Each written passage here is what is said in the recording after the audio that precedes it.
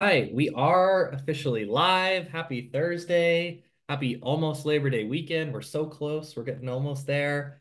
And welcome to Pro Power Hour. This is a new series we've been doing for the last few weeks. I can't believe it. We're on session 14 now.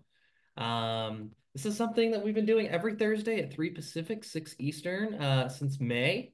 I encourage you to be here every week. We kind of do a training webinar. We bring on an onboarding specialist every single week, and we do a feature focus. Sometimes we do one feature, sometimes we do a few, kind of depends.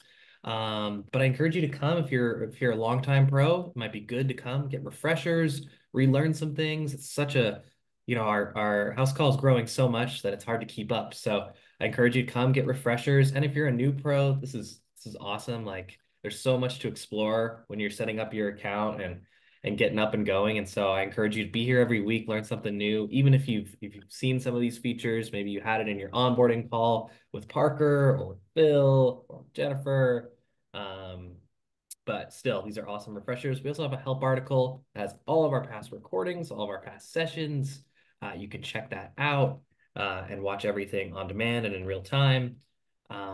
Lauren's in the comments. I'll be monitoring the comments if anybody has any questions.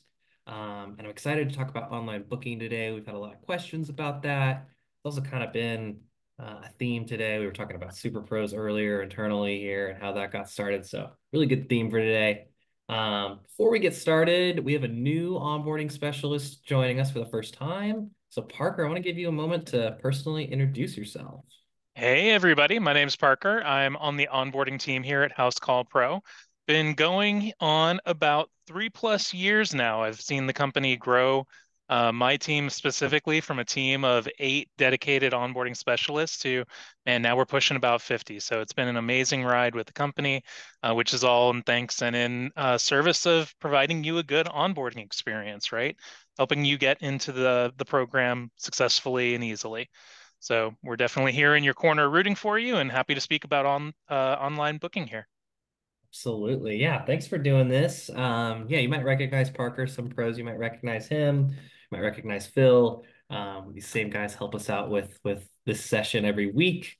And like I said, I'll be monitoring the comments. If anybody has questions along the way, we'll also drop help articles to online booking, anything that might be helpful. Um, Otherwise, Parker, I'm gonna turn it over to you and we can get started. Excellent. Let's take it away. Well, online booking is a really great feature that you can use within Housecall Pro.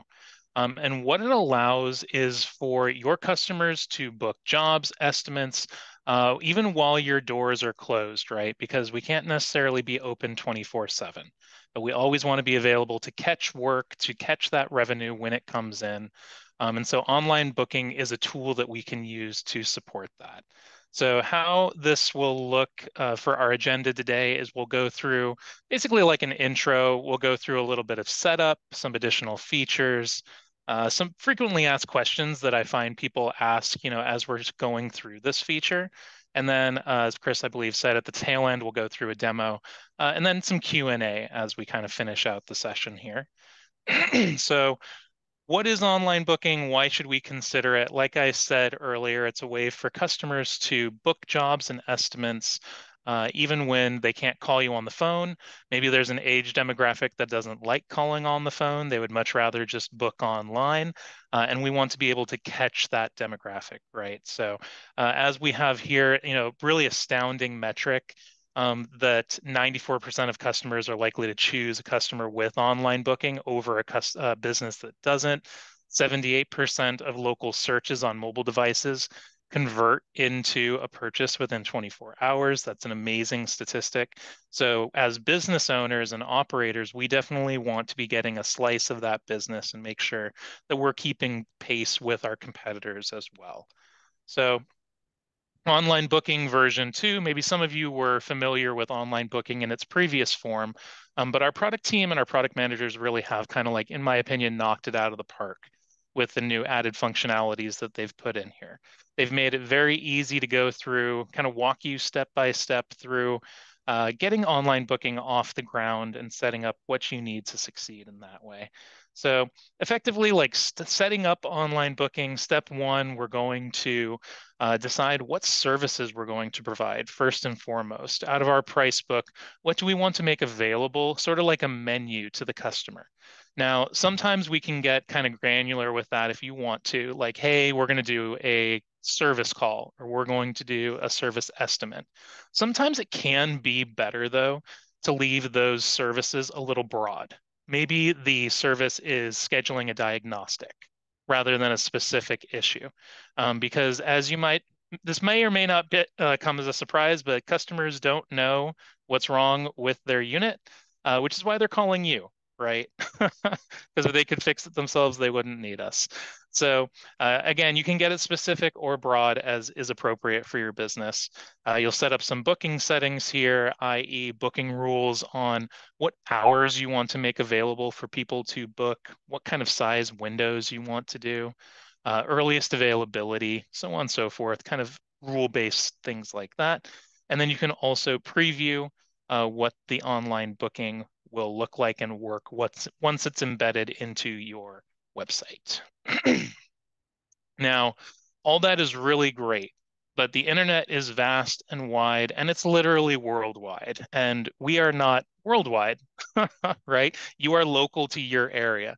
So enabling a service area where you're defined by a zip code, what areas you're choosing to service with your online booking, super helpful, right? Because I've had some pros where, for example, maybe there's a zip code where it's up in the mountains and they're actually like, hey, I want to service the main city. I don't want to be out in the rural mountain areas. And so I'm just not going to make that an area that can book, right? They'll call me and I'll go if they ask me, but I don't want to really be advertising it.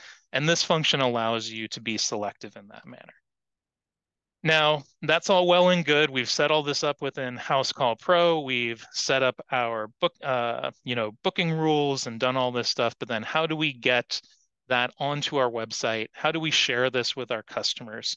Well, within the online booking settings of Housecall Pro, you'll see that there's going to be a bit of code here that you can copy, embed into your website in an area of your choosing. Or you can also share this booking page as an external link. So that's super useful for if you wanted to include it in, let's say, like email marketing as a hyperlink.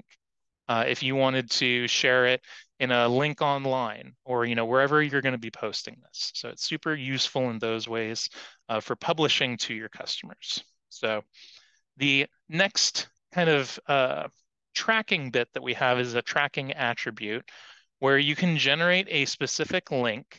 So that way you can really focus in on what marketing channels are getting you the most bang for your buck.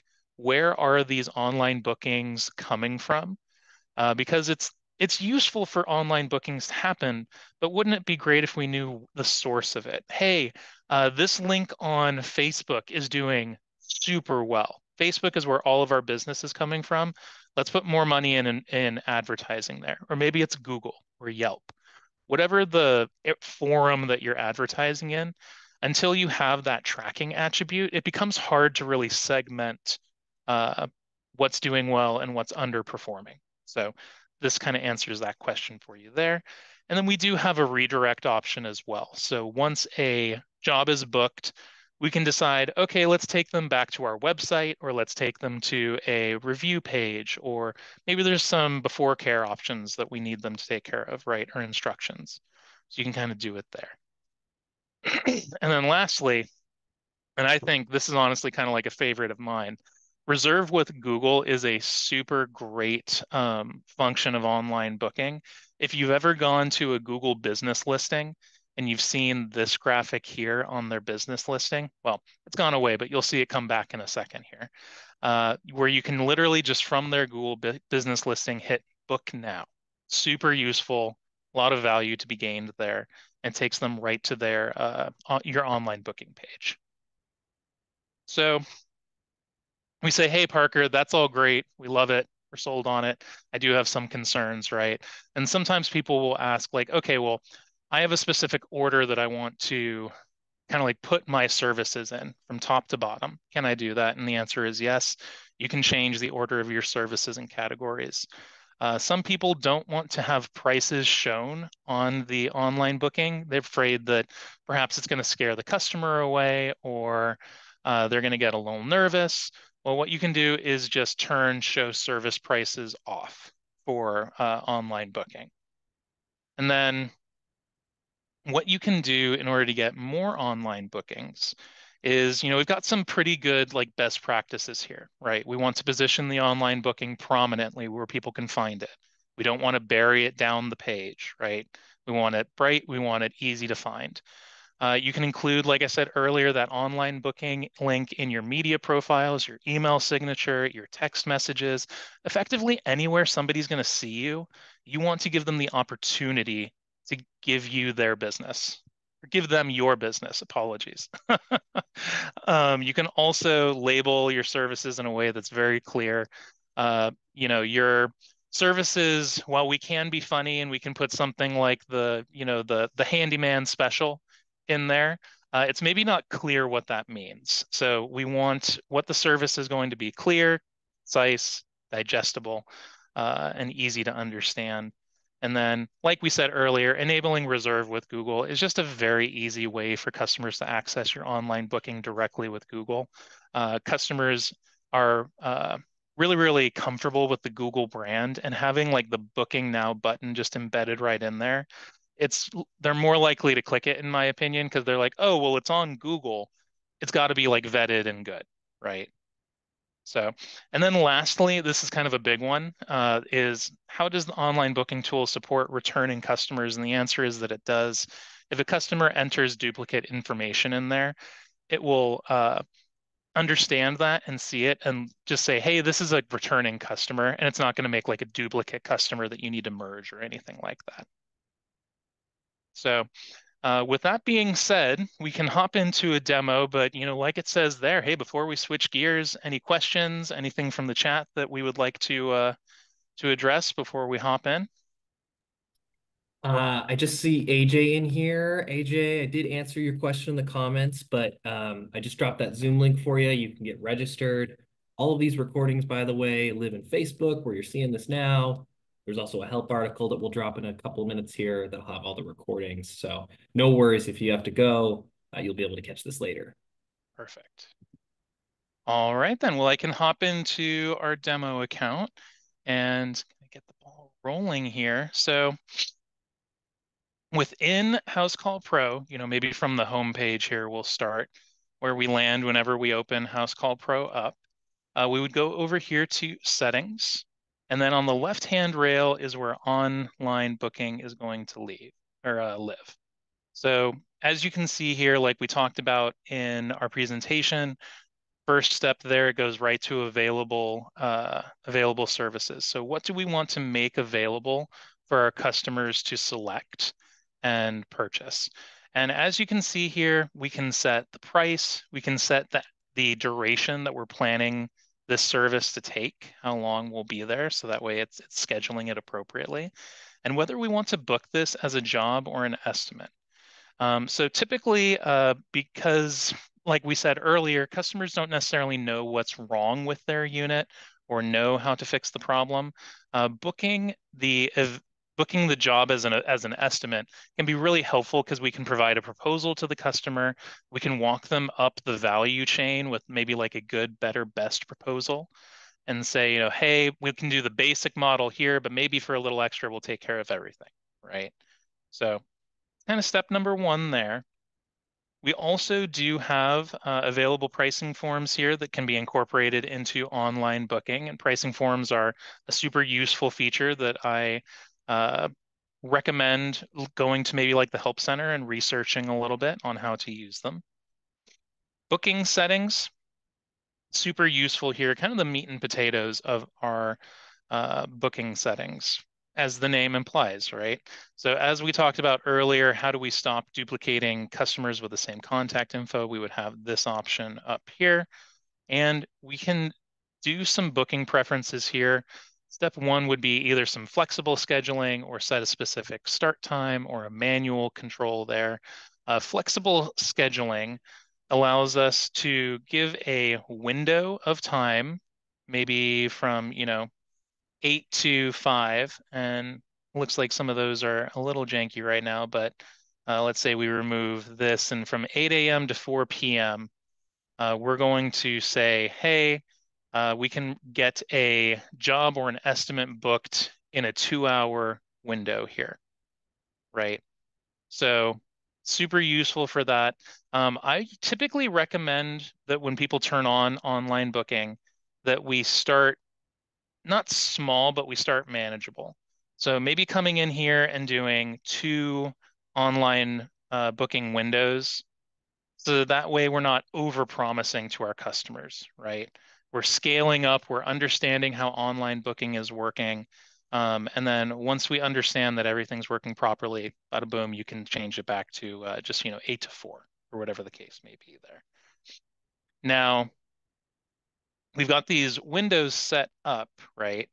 For maybe like between 8 and 11, somebody can book. Between 1 and 3, somebody can book. But what determines how many customers can book in that 8 to 11 slot? And that's determined by how many customers we have, or sorry, how many employees we have online booking turned on for. So if we have, for example, here it's 1, 2, 3, 4, 5, 6 people with online booking availability turned on. That means that 6 customers could book in the same time slot. So maybe when we start, we want to have 2 turned on. So that way, again, we're not over promising. And then we do it for a day or two. It's working well. We bring another person on. We scale to what's appropriate, right? So super useful functionality here as far as controlling how many customers we are going to allow to book online in a given time slot. And then one setting that I skipped over, and I apologize for that, is setting our earliest availability here.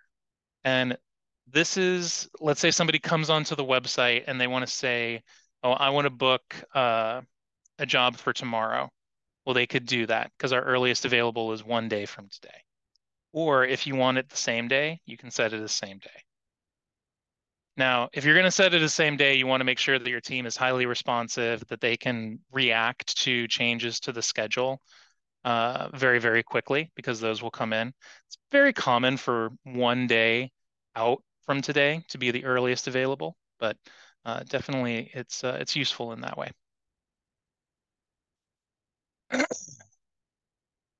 Pricing, as we said earlier, you'll be able to show service prices or hide service prices in your online booking, and you can control that here. We can preview what the online booking flow will look like from this page. Add that to booking, for example. And from here, we can share our booking page, everything that we talked about in the presentation, and then turning on reserve with Google, just managed right there and controlled. Excellent. And that's the basic setup flow for handling online booking. Awesome, awesome. Hey, Kyle, good to see you. Um, y'all, if you have any questions, feel free to drop them. Hmm. We just dropped a few links with the help articles. Thank you, Lauren. John Wilcox, I see you here too. Good to see you. Um, Parker, why don't we give everybody a second, see if there's any questions. Maybe we can go through some of those questions and answers. Hmm. Well, Perfect. Yeah. So sorry, while we're waiting, or sorry, while we're waiting for any live questions, maybe we go through some of those. go through some of those. Okay, perfect. Yeah. So some questions that we got earlier was, can I still use the old online booking version? So the V1 of online booking. If the old online booking isn't on your account, we are not able to restore that. It's been phased out and it's kind of gone away. V2 is going to be what you're going to use moving forward there. With the ability to book office staff, because right now only the admin owners and the field techs can be booked. It's something that's in the works right now. So I don't have a timeline on that, but we do see the value, we see the need, and we're excited to offer that in the future. Is there a way to prevent double booking when I have an event on the schedule? We want to make sure that that event, when we put it on the calendar, is assigned to the employee whose calendar you're looking to block off. A good way to manage that is using the Monday through Friday view and check the box that says view by employee, because we'll put basically like a dispatch line or column into that day. So you can see each individual employee's availability. It's a really good view for capacity of the company as a whole. So definitely would recommend that. And then the follow-up question there was, is it possible to block an employee out for online booking if they are scheduled off for the day? You can think of this like I read this as PTO, or maybe they are at a doctor's appointment. You can just use an event on their calendar to block that, and the calendar, or sorry, online booking will know that this person is not available. When a customer does a online booking, can we turn the online booking into an estimate before going out? So definitely what I would say is if your workflow includes estimates as step one, we would want to have whatever service you're making available in online booking bookable as an estimate to begin. There's not really a good reason why we would do a job and then an estimate uh, and converting that over. So that would be my recommendation there. Uh, so right now, we would also say if there is a way on the online booking to have a higher rate at different times.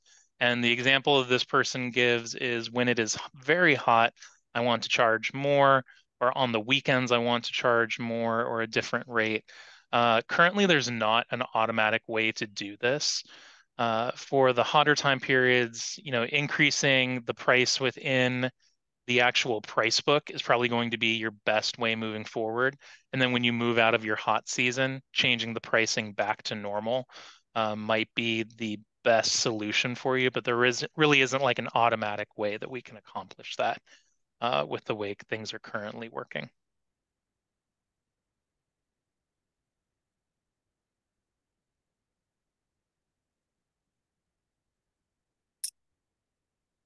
We did get one question. Uh, Perfect.